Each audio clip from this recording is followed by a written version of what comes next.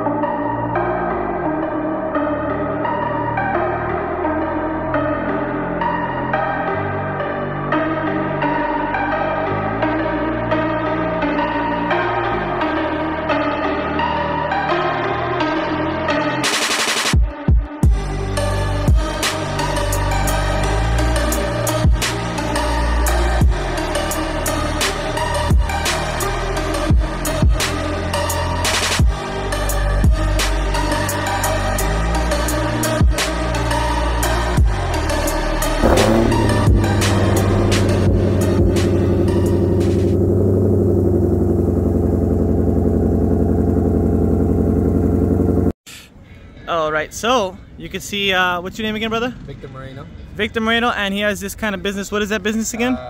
Victoria Shine LLC, a mobile detailing company out here in South Central California. South Central California, so South LA, local around here and everything? Pretty much, yes. So it's just up the street from the Peterson Museum? Correct. Nice. So right behind us, you have a, what kind of car is it? Today I brought out my GT500. I also own a 2016 GT build. Fourth time I've driven it. Pretty much it stands out. It's part of Carroll Shelby's lineage. Yeah. And I've been a Ford guy since I was 12 years old. I got to meet Carroll Shelby. Wow. From my dad. So I grew up in the community and I'm passionate for cars. That's why I run a detailing company. So the goal is to preserve and keep cars. Right, 100%. So for this one right here, like, what have you done to the car? Are like mod wise? As far as mods, I haven't done too much because I barely got it in October. It's not your typical car, as if you know about the Shelby GT500s. Just pretty much the tint. I added pretty much a Borla attack exhaust system for the back. Pretty much air filter and stuff like that. Next thing is gonna go, it's the rims, you know, staggered rims, just to be able to keep up with, I believe right now it's 800 horsepower. Wow. From factory, huh? Basically? Factory 760. The two things that I added, little breather on there. 800 horsepower. Do you have supercharged, right? It's supercharged. Okay, yes. That makes sense. Yeah. And that's the Ford Performance supercharger, or? Correct. Okay, cool. Factory. Everything's factory except for the Canaan system and then the exhaust system. Okay. Now I know you said you always been into Shelby and everything. And what would be your dream car if you didn't have this car? My dream car, pretty much, well, this was on my vision board for 5 years. I've been putting money away. Like I said, I own a GT 2016, and for the family and stuff like that, I also own a 2020 Ford ST Explorer. Okay. So like you said, it's in the lineage. A little cop car over here. Exactly. For my dream car, this is one of my dream cars. Absolutely. You know, I want to go up the scale. I mean, I love Lamborghinis, exotics. I deal with them all the time. Yeah. But there's nothing like American muscle. Like, I always go back to, you know, the power, the V8. feel, Yeah. the V8. Yeah. It's a different feeling compared to, I mean, you mentioned as a detailer, I get to be in a lot of million-dollar cars. Yeah. My most expensive car that I probably ever touch is a Pagani and a Bugatti. Wow. I've been doing it for 15 years. Yeah. So it's like the experience talks. I deal with a lot of high-end customers that own these vehicles. Right. Some from Miami, some from here. They fly back and forth, and it's an experience. But what led me to the whole thing is pretty much just the passion of cars, you know. Of course. I take care of theirs like I take care of mine. You know, it's just a thing. They always say, you know, what, you got to master something that you love. Of course. It doesn't feel like a job. It honestly doesn't, like yeah. My passion. It's a passion, yeah. And I have a list of cars that I get to touch, GTRs and all that stuff, and you know, with the vision and putting it out there, eventually I get to have that list, you know, and the dream come true. Of course. And I mean, if you could tell anybody one thing, what would you tell them for them to pursue their goals? One thing that I honestly believe, because I'm Mexican, come from nothing. I was brought here when I was 3 years old. Yeah. I would say believe in yourself and have a vision board. It's existence with the energy. I always write down my goals every new year, and eventually those are the things that pretty much come out to play. And manage your money, right, so that you could obtain certain goals and all that. Like I said, this is one of my biggest goals, accomplishments, all that. But it's not just about that. I also do other things on the side. I have a family to take care of, but you know, I have to go back to my lineage, because I always tell people, give something to yourself so you could work for others, and then it's more empowering. So that just believe in yourself and you're able to accomplish, and then have a vision board. Take cutouts of a picture. I see it on my phone. The next screensaver on my phone is my family. Yeah. So that's my driver to be able to get it. Your motivation. I was also able to accomplish, you know, my dream watch, which is a Rolex. Nice. You got it on right now? Yes. Let's see it. Let's see it. Oh, and it matches the car with the blue. Yeah, I'm a black and blue person. Right, right. I mean, if that's not hard to tell, you know, he's got the whole fit and everything. He needs the shoes blue though. Yes. But to point that out, Mustang. What do you think about the Mustang Mach-E? The Mustang Mach-E, it's pretty much, believe it or not, my girl wanted one. The problem is that I don't believe we're in the transition with the whole electrical grid, because I deal with a lot of Teslas and all that stuff.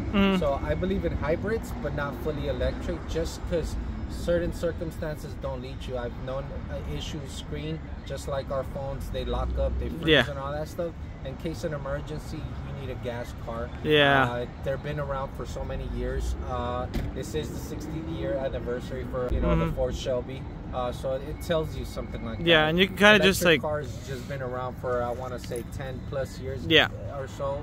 So it's one of those things that I'm not there yet. Yeah, and I know, not cut you off, but like with the electric cars, you can't really like just put them in neutral and push it. You have to do a lot of different work to get it to move. But it is starting to sprinkle now. But this is a really cool car, Shelby GT500. I know they retail around 120K, right? Roughly around there. This one, so they want 130, but I negotiated. 2 years of negotiation. Yeah, I know, because markup is insane after they get to the dealership and stuff.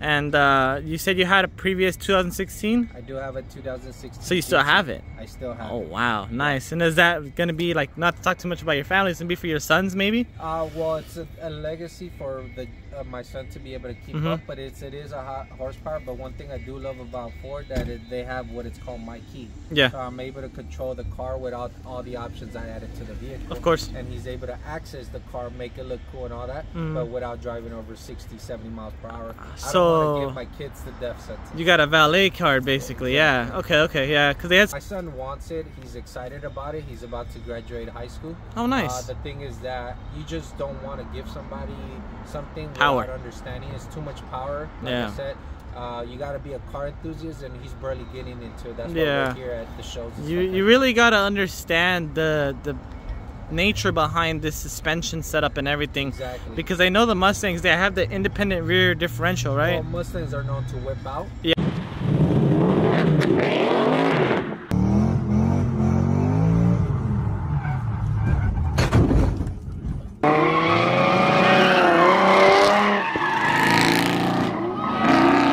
But a lot of people think it is a lot of power on the car, but it has to do a lot with the driver. The driver, obviously, oversteer, panic, and all oversteer, understeer, and you don't have self-control. That's one of the things. And you know, as being a Ford guy, yes, that there's memes out there with the oversteering, but you got to be able to control and not overdo it to where it's gonna launch you on it. Of course, these things are very expensive. Yeah, very expensive, and they're very like, I don't know how to say this, they're very powerful. You know, they have a lot of, you know, gusto behind it, basically.